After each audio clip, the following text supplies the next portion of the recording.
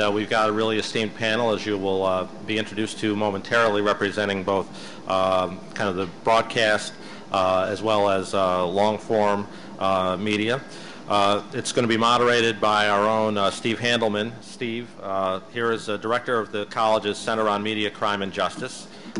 He's also executive editor of the Crime Report, which is a great website that's kind of the definitive what's going on now in the criminal justice world.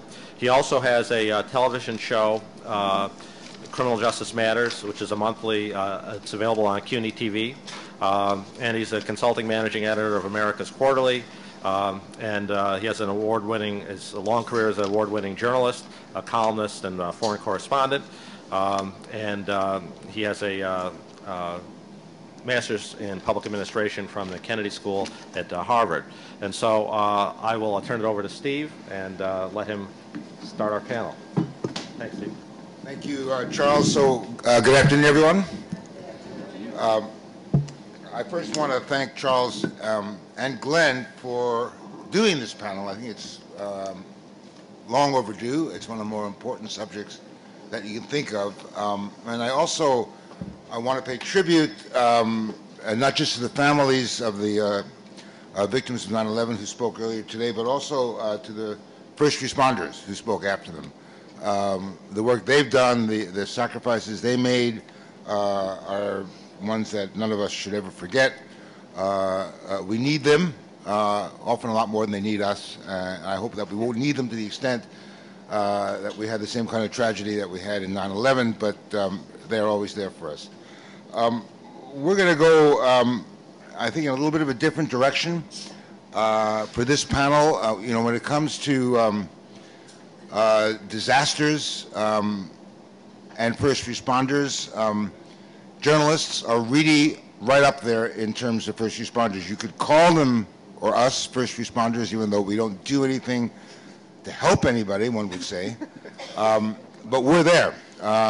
We're the eyes of the world, the ears of the world when a terrible tragedy happens. I don't think there's any journalist in his or her career who hasn't been in some way or the other part or involved in coverage of a disaster. Most people think of journalists as, you know, the Watergate type investigative reporters, and of course we're that, but you know, we all start our career either covering disasters or smaller tragedies. I mean, I started out as a police reporter, and I've covered tragedies ranging from the Oklahoma City bombing to earthquakes in the Middle East and wars. So I mean, I've had my share of tragedy coverage and seen the traumas that are inflicted upon people and upon journalists themselves, who actually are the eyes and ears covering this.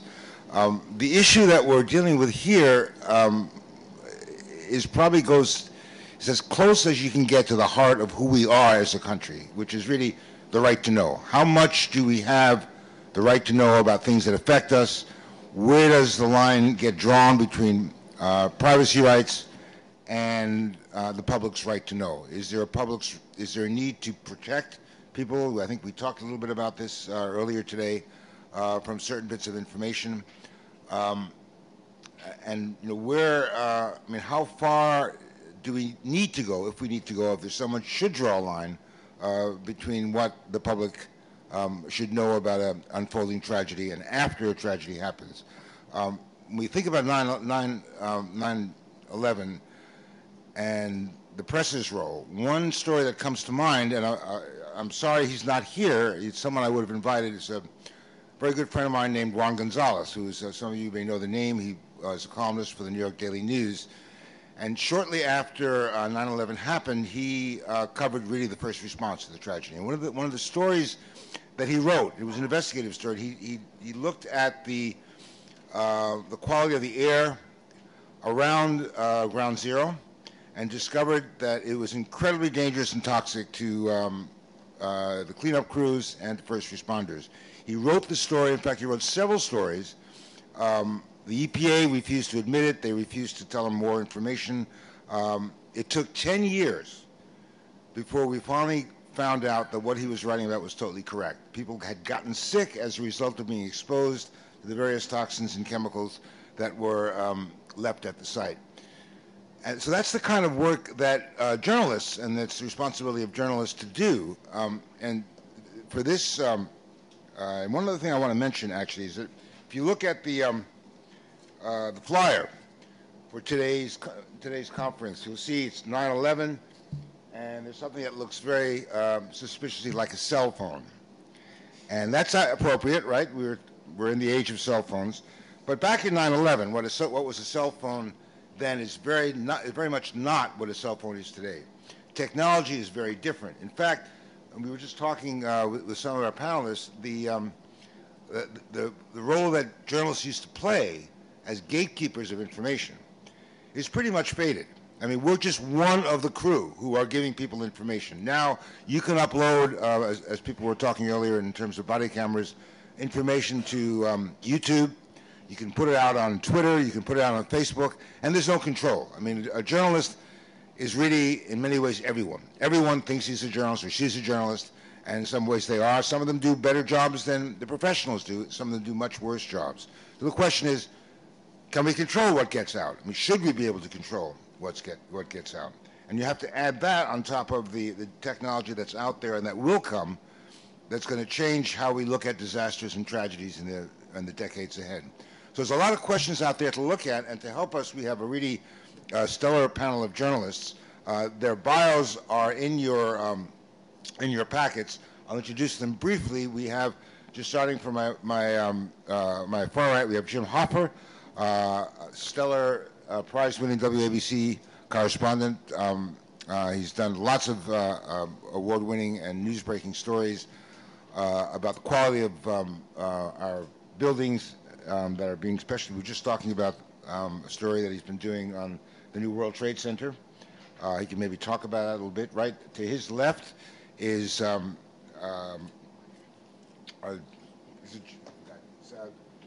Jim Robbins.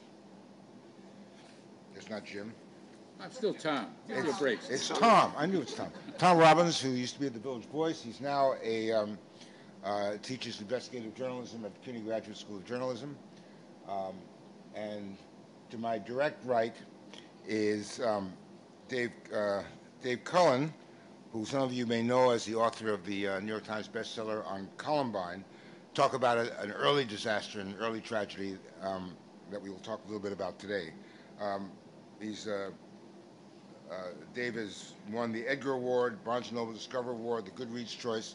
It's all in his bio. If we listed all the accomplishments of all of our journalists today, we wouldn't have any time to talk. So what I'm going to do, I think, rather than have each of them present, we're going to have a bit of a conversation to make it'll be a little bit different. We're journalists. We don't like to stand up and really tell people things. We like to talk about things and be at the behind the scenes. So I think we'll give it a start and see how it works. So let me maybe start by raising the question that I raised at the beginning. Is there such a thing, and each of you can answer this from, I guess, from your own experience, is there such a thing as having too much information? And if there is, where do we draw the line? And who wants to start?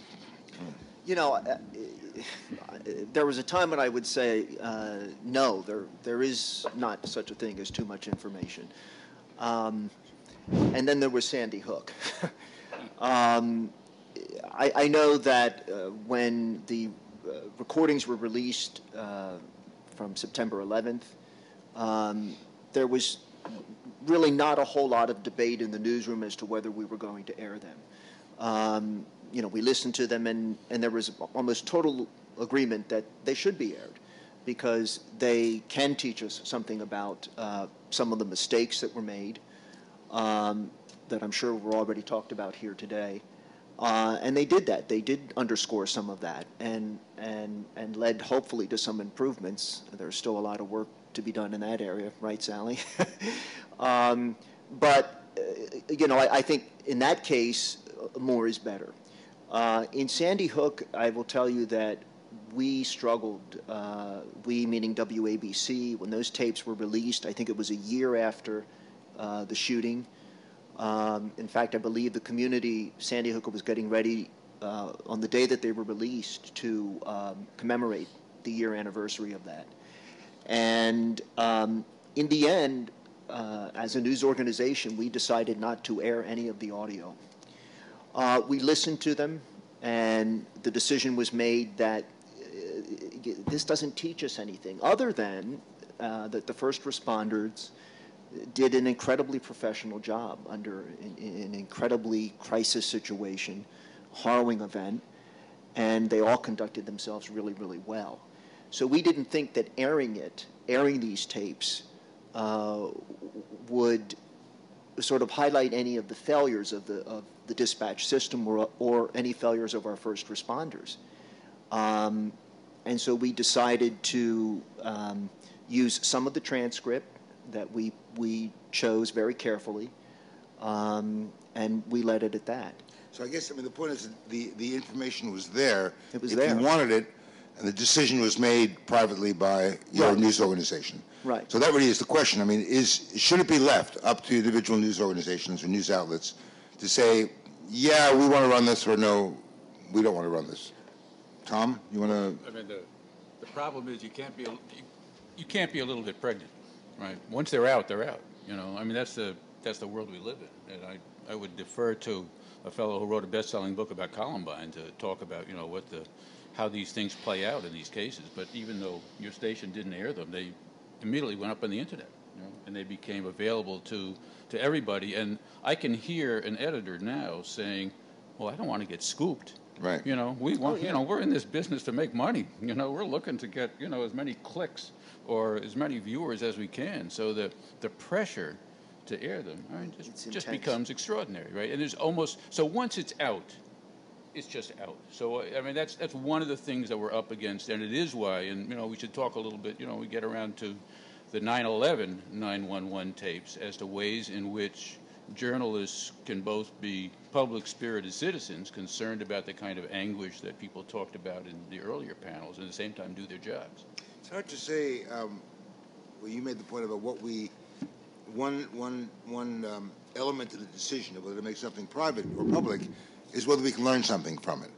But who makes that decision about it? And who knows what you can learn from something? I mean, we know now what we didn't know before 9/11, and there's a lot of other disasters or tragedies that happen that we have no idea what the right questions are to ask until we see the information in front of us. I mean, after Columbine, I mean, we knew more than we ever wanted to know about how kids deal with video games and whether that's an element in it. I don't know. I mean, do we need to know that much about those three shooters? Well, I think the thing, can you hear me? I think the thing that you two said work together. Oh, thank you. Work together really well. I think the fact that when it's out, helps us and simplifies the moral dilemma that you have. I think sort of in the old days where the media was the exclusive gatekeeper, and if we didn't put it out there, it wasn't out there, we had a different kind of responsibility. At that point, even if we thought, well, there's not much to be gained here, we have an obligation to get it out there. Well, now, as you said, it is out there. So people can dig for it themselves. They can call, and I had sort of two responses to what you first said. My initial inclination is there's never too much information on sort of the receiving end of having the information to dig through, to figure things out, to analyze, whether that's journalists, researchers, academicians, FBI people. There's a threat assessment group at the FBI right now, and I worked with these people this summer, who that's all they do is try to figure out who the next shooters will be, how to identify them, working with groups. They need as much data as possible. So there's all sorts of groups that we don't know about who are using this data. That's great. But in terms of presenting it to the public and pushing it out, that's a completely different question. And having it available where you can Google it frees us up to be much more selective. And if I got time, I'll give two different examples when too much is too much. With Columbine, it all depends on your perspective and your audience. With Columbine, the local people initially were really pissed off at the national press, as they typically are. But that changed. After about 2 or 3 months, they got really pissed at the local press, and particularly the two papers, then there were two, the Rocky Mountain News and the Denver Post, who were relentless in running stories. And I can't remember the exact numbers now, but I looked through the book, and they had them on their website, so it was easy to see. They had a story every single day, both papers, for months and months on the end. end. By the end of the summer, which is about 3 or 4 months out, they were still averaging something like 3 news stories a day, which was completely unnecessary. Like there wasn't that much happening. And if you were a member of the community, it was like you couldn't flip through the paper. TV was better, but there was too much for that to like turn on the TV with constantly being bombarded with it. And that was their feeling, like, you know, we want to heal, we want to, like, some of us want to keep talking about it, some of us need to just, you know, let go, shut up for a while. You couldn't. It was always there, and that was really pissing them off, and it was completely gratuitous. You know, we weren't learning a lot. I'm sure there were things coming up, and maybe every week or two there was, you know, you could have a great piece, but like every day, come on, that's just milking it. So that was completely excessive. It's the kind of thing that encourages people to say, well, let's just cut the press out. Yeah, right, exactly, which is what they did after a while. Exactly, it goes back and forth. They turned on us. Well, in fact, they turned on us faster. Columbine happened on a Tuesday. It was Thursday, I was starting to feel the rumblings pretty strong. By Friday and Saturday, most of them were turning on us, and by Saturday they were like ready to spit on us because they had already seen how we were taking what they were saying and using it against them and making them, in that case, making them feel like co-perpetrators. Because within about 2 days, the storyline was these 2 kids were horribly harassed, and they were students at the most heinous high school in America. This, you know, toxic atmosphere, this horrible place of horrible people who drove these 2 kids to do something in retribution, which meant, you know, these 2,000 kids are the 2,000 most horrible kids in the world. I mean, that's how we were painting them. And they were suddenly like, and they'd be completely open with us. And then they were saying, like, each night they go home and turn on the TV or turn on the papers and think, oh, that's how they were being portrayed, which is completely asshole behavior on our part. And they soon got it. And like, okay, you guys are assholes and not to be trusted, and like, fuck you. And like, and when the school reopened, they actually had a Take Back the School rally where they had parents and community members do a human shield around the school. And yes, we're like, what's the human shield? Human from what? It's like, from you guys. So that we couldn't go in or even see them or just, you know, and just, it was just a very collective fuck you of like, we're walling our kids off from you assholes. Because we... So 10 years later, though, they might have been willing to join the fact that they might be on a reality show, High School Confidential. Yeah. Which they would have control of. Yes, exactly. Tom, exactly. What do you Or tell so. Your students? Already lost my water. Do you say that you've got to draw your own lines? You hear me? What do you tell your students? I mean, when you've got your graduate students coming out and saying, I want to go out and, you know, change the world. I want to bring down presidents and right wrongs. I mean, is there a limit? Do you tell them in terms of how far you can cross privacy lines, or is everything open? Yeah, there's a lot of I think ethical and just careful, sensitive issues that come up all the time in terms of just trying to educate folks about, you know, there's a difference between interviewing a public official or somebody who's in the public eye and who understands what off the record means and what on the record means versus a mother in an apartment who's had some terrible domestic incident that you're being interviewed for and who has no idea what on the record or off the record means, but starts spilling her guts out to you and saying everything. I mean, you try to sort of give people some ground rules. I think it's one of the hardest things to impart to people because everybody is like, you know, jumped up and ready and I want to get the story. I want to get the story. I'll be first with the story. It's one of the most difficult things I think any journalist has to do, and usually we end up doing it when we start out in careers, is interviewing the victims, survivors of a tragedy. I mean, it's, you know, I remember city editors who would tell me, go out and get the picture. You know, so a child would die in an auto accident, and you have to go and get his picture. You have to go knock on the door of the family and say, I'm sorry. You know, usually they'd slam the door in their face, although often they were very nice, and they'd say, so, you know, you were traumatized as well. But when it comes to mass tragedy, and you know, maybe some of the families here can chime in on this, is there, when you're dealing and interviewing people who've been victims of horrible tragedies, is there some kind of I don't know how to put it, some sort of way of going about it that, you know, the public wants, the things the public should know about what happened, about the victims themselves, and there are the places where you would draw the line. Have you had that experience of interviewing victims of tragedies? Yeah, no, it comes up all the time. I mean, you know, and this is like, you know, this is sort of like reporting 101. Is to like, I think it goes back to the same issue we were talking about in terms of, you know, what you say to an editor who's demanding that you get the story, you know, versus how you deal with a grieving family. And if you don't come back with that picture or with the story, you're probably not going to have a job too much longer. So, you know, either you act like the New York Post, which goes into the home and literally rips off the photographs if the family isn't looking to give them up, and yes, they do that, you know, versus, you know, somebody who's going to go at it from a much more polite way and possibly leave disappointed. You know, you've got to figure out a way to thread the needle. I mean, I would like to talk a little bit about the 9/11 911 stuff, because I mean that's to me that was where the rubber really hit the road on this issue, and there's going to be folks here who are, you know, much more expert than me in this, but the lawsuit that was filed originally by Jim Dwyer in the New York Times and joined by these real heroes here, Sally Regenhard and the other families who joined with her on this. And well, I saw Norman come in the room. But that lawsuit, I mean, I think, you know, is an example of the press, aided and supported by the family, trying to do, I think, exactly the right thing, the business of journalism. What the Times wanted to do, as I understand it, and you should read Jim and Kevin Flynn's book, 102 Minutes, and you can read their magnificent description of how it played out. They were looking to use the tapes to try to identify where people were at the time they called and what was happening.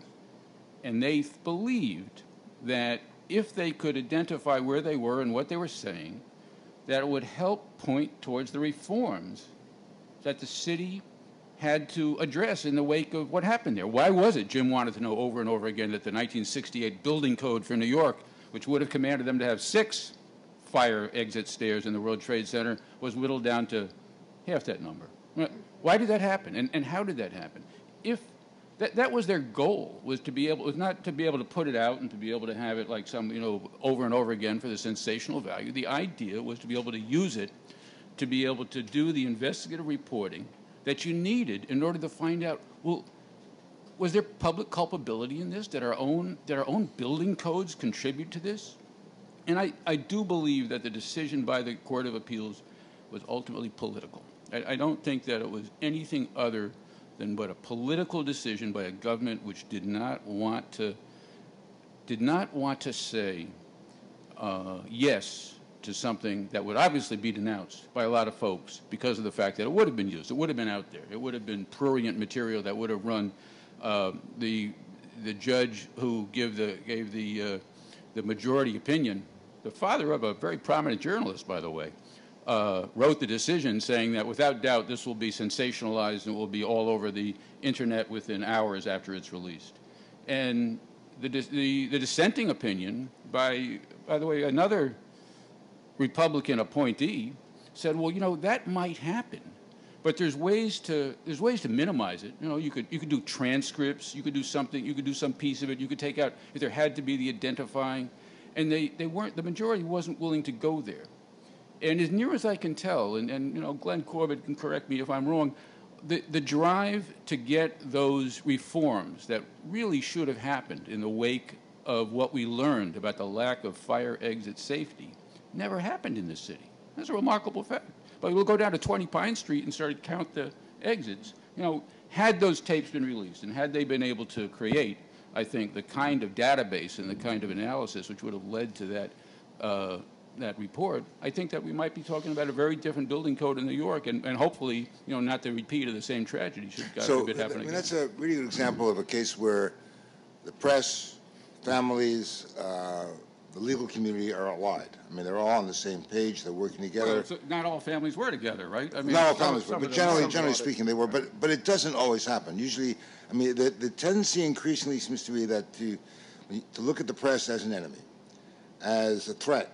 And you increasingly see efforts, and correct me if I'm wrong, to block information and prevent more information from getting out. I'm thinking most recently in the Ferguson, Missouri events, where you had, as it turned out erroneously, an air ban, where helicopters could not go over the area of Ferguson. People said it was dangerous, but in fact, as we found out later, it's because they didn't want the press helicopters over there. But increasingly, there's a feeling that the press is too much out front, and particularly in protests, as like an Occupier in Ferguson. It seems to me that's a dangerous trend. I don't know whether you guys agree or whether you think there's a way to get around that. I mean, when you cover the NYPD here in New York, I mean, do you see yourself constantly fighting to get the kind of access that you used to have? I don't think we've ever had a great deal of access in terms of, especially 911 tapes, filing of any freedom of information with the NYPD. I have a vision in my head when it arrives on their desk that they're, doubled over in laughter. Oh, another FOIA from Jim Hoffer. He's never going to see the light of day.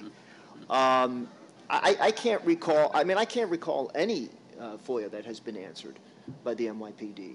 I know getting 911 tapes is extremely difficult, even though we know that in recent incidents, recordings of 911 have sort of shown some kind of glaring flaws in this new $2 billion system. We know in the case in April, there was a fire in Queens where two 4-year-old siblings died while waiting for the arrival of an ambulance. It took 21 minutes for that ambulance to get there. And in fact, Department of Investigation recently came out with a study. They listened to the 911 tapes, they analyzed them, they were able to piece it together, and found that there was a series of delays in fire and EMS dispatch. It took 7 minutes for the ambulance to even get dispatched. They had the wrong GPS coding, but was that the one they had? I believe so, yeah. And we know in the Ariel Russo, which is a case from the previous year in June of 2013, there again it took, I think, 4 minutes before the ambulance was dispatched. So despite the fact that they just haven't gotten better. Well, despite the fact that these recordings can often sort of underscore or highlight flaws in the system and perhaps show us how to improve the dispatching system, it's very, very difficult to get those recordings in New York City. Can I go back to something that Tom said about the decisions and the sort of the decision making between your description of those two, the decision and the dissent? What I hear there from your capsule summary is a failure on their part and a lot of people's part, I think, really to make the distinction between push and pull information, or whatever we're calling it right now. And I don't think it's all the same. So when there's something out there like 911 tapes, which will be very painful for people to hear. So it goes out on YouTube and millions of people are watching it. That doesn't necessarily hurt the victims of the people who can choose not to listen to it. That's very different. So that information that you have to pull in, where you Google it, you go to YouTube, you go looking for it. Of course, I'm sure there are family members who are going to be disgusted knowing there are people out there doing that. So that's one element, but that's the sort of secondary element. The main thing is whether it's pushed into them. The bigger question is whether people like you or ABC News or whomever are using it when they're just watching their TV, or they're calling up today's, looking at the New York Times homepage or where they're out there consumers of information that's coming at them. That's what, from my time with victims, they're much more bothered 99% of the time the bombarding of the information, just knowing that some asshole or some curious high school kid or whatever is listening to tapes and going, ooh, okay, yeah, no, there's a definite distinction. That's not really the impact, and so I hear the judge sort of not getting that and thinking, okay, well, this is going to be purient. Purient stuff can go on without hurting the people who are really at the biggest stakeholders. In many cases, not much you can do about it, right? Right. Either that or just not releasing it. Yeah, but my point is you can release it, have it out there with people using it for peering things without, as long as people like you are having actually having those good conversations, saying, evaluating, Newtown or whatever, like, okay, we've reviewed it. There's not really much useful that can come from this, so we don't have to put it on the air. We don't have to bombard them with it. Or if it had gone the other way, well, there's actually some really important stuff we do need to get out, well, then you do. And you do it for a night or two, but, you don't keep, milking it for weeks on end. I mean, But will they always act responsibly, the mass media? No. Well, yeah, which is sort of, we get ourselves in our own trouble. I listened earlier to Steve Souter's description of how he deals with them in Fairfax County, and I thought, like if I could believe that there was a Steve Souter in NYPD who was like actually listening and going through it carefully enough, I'd feel a little bit better about how these decisions are being made. But I just repeat what I said about this. This was a political decision. It wasn't a decision made on the law. The law, the Freedom of Information law in New York State it has these beautiful words in it that say that it is built upon a presumption of access to records. These gorgeous words. It goes on the assumption that all records are open and public unless it meets these different limits. And one of them is unwarranted invasion of personal privacy. And that could go either way. And if you read the dissent, which I would encourage people to take a look at, Judge Rosenblatt, who was trying to figure out a way to thread the needle, just like you were just saying, like, well, how do we make this happen without, like, everybody getting, into a tither about it? He suggested a way to do it. It wasn't perfect. It would have been transcripts. It would have omitted names, but it would have allowed people to at least see I'm on floor 101. I'm on floor 102. We would have been able to see that, which we didn't get. Not every operator, I don't believe, repeated back the information that they were getting. A lot of them, just took it in and then said other things. So we don't know what the caller on the other end was talking about. But I believe that, if we don't set the precedent out there, that it should be out there. I mean, that has to be the stance. I don't think there's any other way for journalists to approach this. It has to be the stance that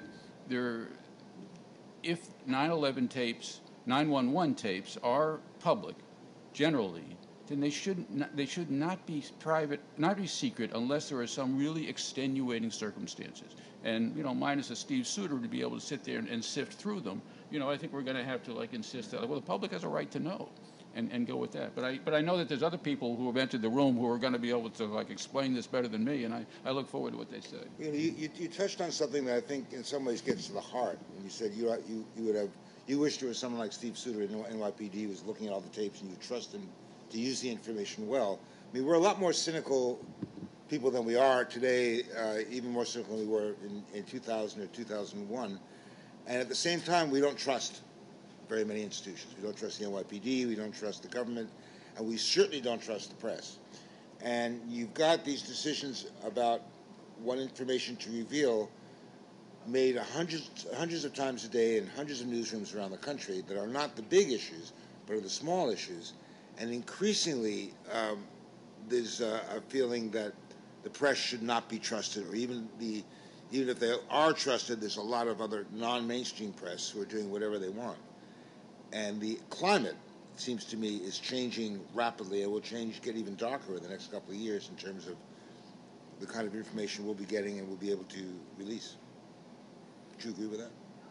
Steve, did you want some of the... I do. In the question, we're going to go to the question period in a second. Yeah. There's a lot of things that we want to comment. Yeah, I had that. And the lawyers who are going to be able to talk to this are coming up next, and the judges, and they'll be able to talk about it probably in a much better way than I have. I don't know about the trend. I think it ebbs and flows. I've been working more with the Pentagon lately, and they're actually sort of on an upward trajectory of allowing more, partly because they experimented with embeds during the recent wars, which someone thought were going to be a disaster, and they found out, no, it's a bonanza for us. It worked great. Yeah. But because of that and some other things, they're actually on the upswing of sharing more with us. Of course, they still had, all sorts of stuff, but they're being more open. So, I don't know. I guess where I'm working right now, I'm seeing it go in the opposite direction. I don't know about the trend. I find the Obama administration to be even more secretive than the Bush administration. It's very hard to get freedom of information from them. Very hard. Okay, I'm going to put this over to questions and comments, but we've just been through a year when the question of privacy versus open information has been the top story with the Snowden revelations at NSA and how much should we know. I mean, it's getting, I think, to a point where if you're an absolutist, it doesn't really carry much weight anymore. So, I mean, it's one of the biggest debates right now in our society. But we could talk about this for a couple more hours, but I think we should throw it open to the audience. I think some of the families wanted to say a few things, and I'd be interested in hearing what they say about how much information the press should have. Sally? We'll just wait till you get the microphone before you ask your question so we can get everything. Yeah, I wanted to say that, you know, really speaking for the majority of the activists who've been involved with, you know, releasing the tapes and so on, but not only that from 9/11, but all the issues, if it wasn't for the media and the press, the public would know nothing. So we are so indebted to the media and to the press for covering our issues, for talking to us, for having us share the information that has to get out there. And so we all feel, the majority of us feel, we want to have the information out there. We couldn't save the people who died a needless and brutal death that could have been and should have been avoided, but we can protect people in the future. And if we suppress all of these issues, we are doomed to have history repeat itself. And I wanted to say something to the Columbine author. You're in that area, and, the people were upset and so on. But speaking as someone who's, very, very remote from that area, Columbine put such an important issue on the map. Columbine is the example that other areas use to try to avoid something like this happening, to look at bullying, to look at the psyche of teenagers who isolate themselves and all of this. So it was very important. I know it was hard for the town or for the school, but you have to look at the larger issue. Everyone has to learn from these things, and that's my opinion. Can I do one quick response to that? I totally agree with you, and I was actually wanting to make the point which sort of I missed. You see an evolution over time, and I've gone through a lot of these disasters now, with the thinking of the local population, who early on there is a big tendency to pull back and stop covering us to death or just pushing the press away. Over time, it usually swings back. And with Columbine, we saw the family several years out join with the Denver Post. It took 7 years, by the way, a court case that went to the Colorado State Supreme Court to get the killer's journals and 11,000 pages of their information released. And it was a unanimous decision, finally. The basement tapes, which the killers made, still have not been released 15 years later. But over time, nearly all the families swung around to saying, okay, we want to know information too. And the problem, I think one of the problems we create for ourselves is when we act irresponsibly, when we do overload, when we're invasive, when we do all these negative things, we push our natural allies away. And we make them so angry at us, they don't want to be in league with us. Now, over time, they finally come back and say, okay, we need to work with you. We all want this information out. But we create some of our own problems. But in the long run, I agree with you, and I'm all for getting the information out too. But the less jerks we are about it in the short run, the more allies we will have on our side with us. How many jerks out there? I just wanted to add to that what Sally was saying. I know it becomes very redundant every single day when you're opening the paper and you're reading about a situation like that.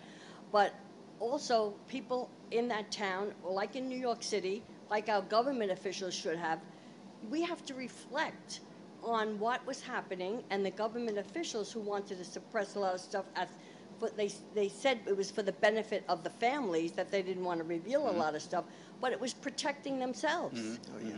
Because our buildings they went by Port Authority code. The building codes were changed for the World Trade Center. People didn't realize this, only the builders, electricians, construction workers. So they didn't want that to come out. So a lot of things, when they say it's for the victims' families' benefits, it's to protect them. And the same thing with the people in New York City and all around the country. They don't want to hear any more about what happened and any tragedy, because the more they hear about it, they have to reflect on how we can change things and what are we doing about it. People want to feel we live in a very complacent world, and it's not. So, I mean, I think thanks to the journalists that we do. I mean, sometimes we don't like to hear all of it, but I think thanks that it is reported and that we can take a stand. Don't compliment us too much. It will go to our heads. No, we'll get on you if you do. We won't trust you if you do. Yes. My question is, hello. Right down. It doesn't like me. There it is. Okay. What are the responsibilities of the press to follow up on stories that may be politically embarrassing to the leadership of the government, in other words? For example, the FOIA requests that brought the New York Fire Department oral histories to light, in which 118 were reported hearing explosions on September 11th. That, in conjunction with the 2008 technical papers showing the evidence of superthermite, high temperature, incendiary, and explosive. What is the role of the press, and why hasn't this been raised to a much more elevated discussion?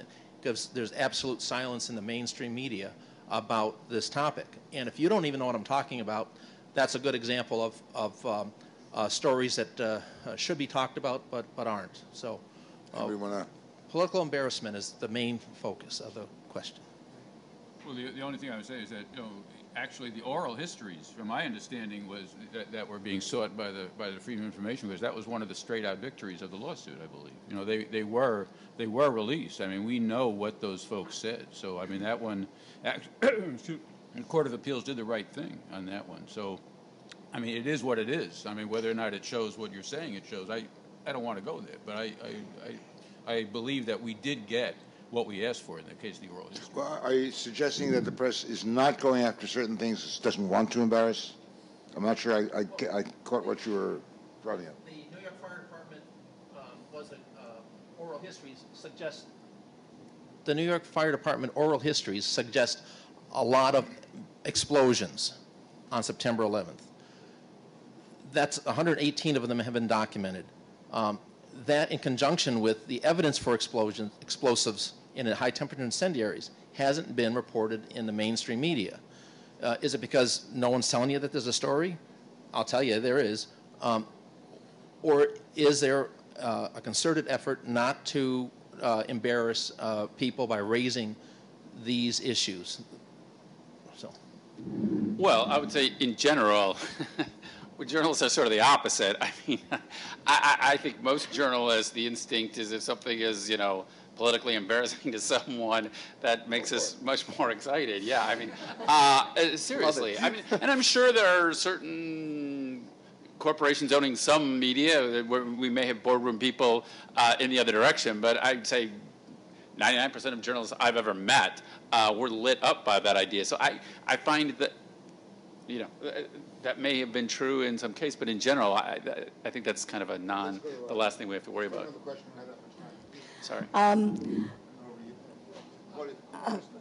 right, I don't know. I have the mic, so I'm sorry. I'm sorry. The person who has the mic has the power. We know that. As the mother of a victim, Al and I were interviewed a lot over the last 13 years, and we're still interviewed. We got to choose if we would be interviewed or not. We got to choose whether or not we would answer questions. That was our prerogative. And as Sally had said, what was important in the interviews, and other than one, we have accepted interviews from almost every media, every newspaper, they have been respectful, they have been honorable, except for one. And when we left, we both said, well, please don't ever call us again, but that was our prerogative. And we were very honest, we were very direct, but we got to choose, and what we felt when we were interviewed that we were representing all those people who could not do what we were doing. And so we were very careful in our remarks. We were never extreme. We were never individuals that had a platform other than what was specifically being asked. And if we didn't choose to answer it, we got to choose to say, no, we're not going to answer that. And so I want to commend all of you because your job was a very difficult job. And as a former educator, my thought was the more information that was dispersed, the better it would be for everyone. And so I thank you all for your dedication, but at the same time, I want you to know that anybody that you interview gets to choose. And thank you. Thank you. Thank you. Hi. I wanted to know about how you determine when to say when. You know, I'm thinking recently about the Malaysian Airlines crash where CNN became all Malaysian Airlines all the time, and they were criticized for that. And I worked in Lower Manhattan when 9/11 happened. I have a brother-in-law who was a fireman on the pile and stuff. And I almost didn't want to come to work anymore because I couldn't stand the constant reminders, you know, that a lot of us wanted to get back to work. And it wasn't bad enough that we had to smell the smells and everything else, but it was like the media kept it alive in some ways unnecessarily, and then we're looking for stories and sensationalist stories that didn't advance this issue or the conversation at all, and it just made those of us who were still having to come to the city every day not want to do it anymore. And a lot of people ended up leaving the city. So, I mean, how do you, as journalists, decide when to back off, you know, when to, like you were saying about Columbine, when to respect people's right not to know anymore, you know, and to be informed when when you have something to say, but, you know, not to just keep saying it over and over and over again. That's a good question. I mean, that is a debate that we have all the time inside our newsrooms, and it's usually fairly heated. And I mean, I lost count of how many times, you know, we throw up our hands and say, oh, I can't believe that they're assigning us this story again.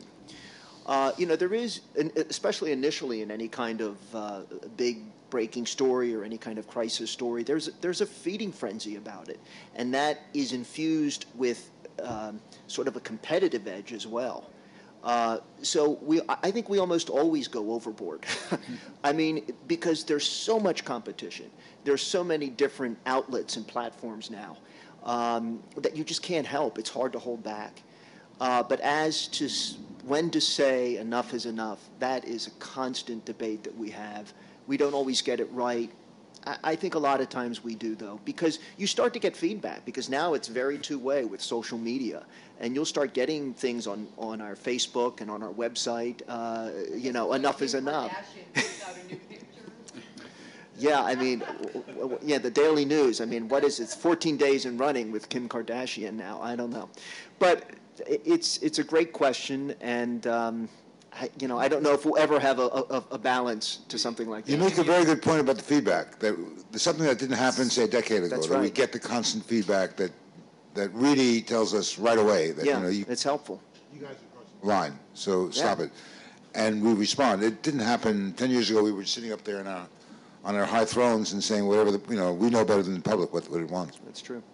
I would just add that it's sort of a conundrum, because at the same time that the deluge of coverage of, you know, the event of our lifetimes, essentially, the collapse of those towers and the attack,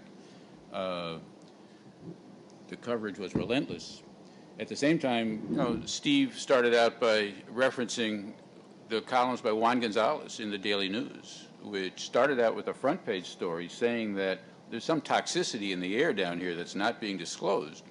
And folks like you who were going to work that day presumably would have wanted to know that, you know, and yet if you look back at the old copies of the Daily News, you'll see that those stories moved further back in the paper until, as Juan says, they were south of the obituaries. You couldn't find them, and there was a reason for that. It was, because of the fact there was enormous pressure. He writes about it in a book. There was enormous pressure brought on the publisher of the Daily News by the mayor on down to, like, don't say that. We need Wall Street to get back to work. We need folks like you there. So, obviously, not all coverage is of that quality. I wouldn't, and there is, like, the all Malaysia airline all the time that doesn't tell you anything new over and over again. But at the same time, the hope is that, like, those folks who were sent down to do all the cleaning, all the immigrant workers who were not told a thing about it and not given any kind of protective equipment, and they were the ones who did to scrub the windows and try to clean the offices and didn't know what the material they were dealing with. That was the kind of stuff you wanted to keep hammering away at, and you wanted as many reporters as possible to dig it out. The problem is that with those issues that we do need to know, we were so tired of it, of the relentless sameness, that when something new happened, we didn't pay attention.